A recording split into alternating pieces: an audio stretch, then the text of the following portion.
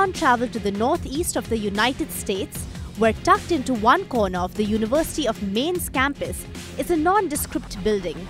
Inside it, a group of students and researchers are working on harnessing wind energy, but with a twist.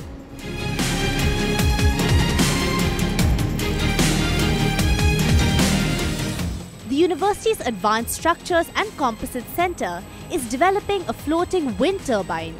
Once complete, this will likely be the first full-scale floating wind project in the Americas. And this isn't just a whim.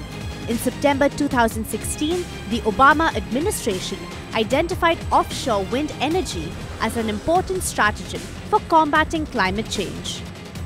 The goal of the research we've been doing here for the last decade is to develop offshore wind farms, floating offshore wind farms, that can compete on the grid with no subsidies.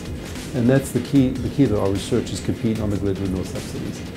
So our goal in the research is to be sub 10 cents a kilowatt hour for the energy connected to the grid. That includes the offshore cable and the cost of actually interconnecting the farm to the grid. The center has received nearly $23 million in grants from the U.S. Energy Department. In May last year, the department deemed the project eligible for a further $39.9 million.